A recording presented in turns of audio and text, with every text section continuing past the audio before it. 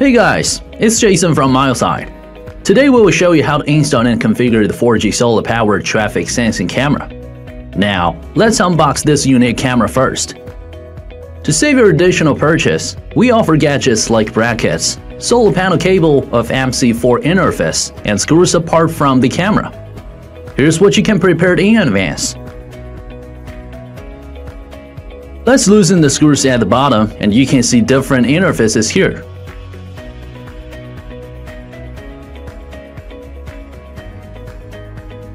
For the first time, you may insert the SD card and SIM card to enable data storage and transmission. And then, we can turn on the device by switching the little button. The indicator light flashes green and stays on, which means the Wi-Fi of the device is turning on. Now we can join the camera's Wi-Fi and continue to configure.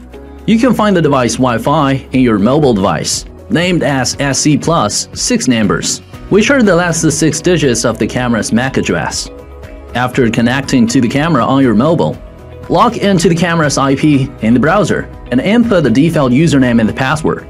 The password can be reset for your private security.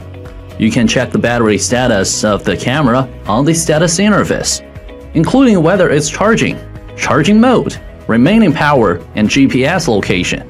If the battery is low, please use Type-C to charge in advance before carrying it outside.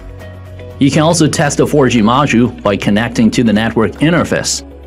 Please notice that the GPS location is available after 4G started to work. Long press the button of Wi-Fi to make the camera enter sleep mode. Put the cover plate back, and then the camera is ready. The 4G solar-powered traffic sensing camera is flexible enough to be applicable to be placed in areas which wiring is difficult. The camera can be installed in 2 ways, which are pole mount and wall mount. In this video, we will show you the pole mount way. The first step is installing the solar panel. You may need an appropriate bracket if you need to install it in pole mount. Loosen the screw at the bottom of the back plane and remove the back plane.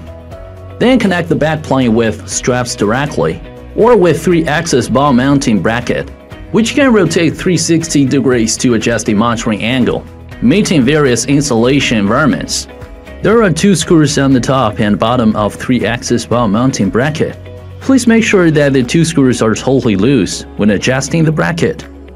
After finishing adjusting, tighten any one of the screws to fix the bracket.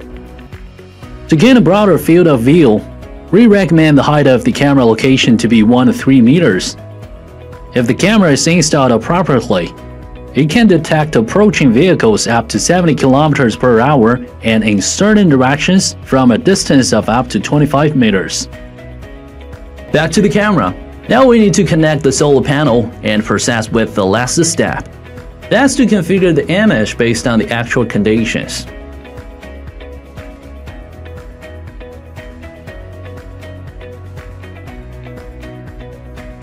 Log into the web page in the browser again, and go to the Capture Management.